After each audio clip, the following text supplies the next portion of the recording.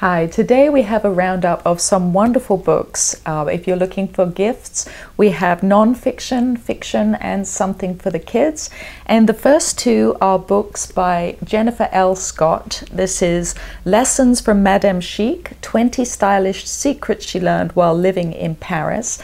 And this is At Home with Madame Chic, which is about becoming a connoisseur of daily life. And Jennifer has a wonderful YouTube channel, which you can follow for a dose of weekly calm and inspiration. So that's one thing. And then we have, this is very exciting, The Secret Life of the Grown-Up Brain by Barbara Strouch. This is about the talents, the surprising talents of the middle-aged brain that really transformed what I expected from my own brain from sort of 40 to 65.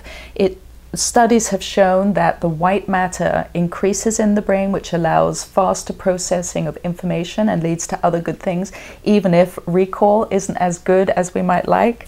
And this book is called The Practice. This is by Bob Schmidt, and it's simple tools for managing stress, finding inner peace, and uncovering happiness. And next we have two delightful books by Andrea Rayner. The first, Incognito, is her true story. She's a chaplain who went to Harvard Divinity School. And this is The Voice That Calls You Home, which is essays about dealing with difficulties and maintaining hope. And then next we have Out of the Bubble by Shelby McGrath Myers, and this is actually the first self-published book that I've ever reviewed. I literally couldn't put it down. It's sad. They lost their son to epilepsy, but they got through it, and now they have a website, claytonshope.org, and they offer support and help to people dealing with epilepsy. We have fiction, Another Night, Another Day by English author Sarah Rayner, which is about friendship, family, and also dealing with difficulties.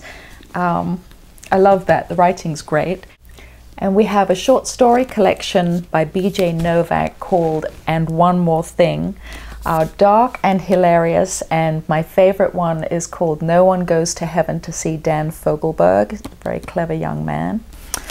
And we have a young adult novel called Rebels by Accident by Patricia Dunn, about a 16-year-old American-Egyptian Muslim girl who's conflicted about her heritage, and she gets arrested and is sent to live with her grandma in Egypt, where she gets in even more trouble and learns something about self-acceptance.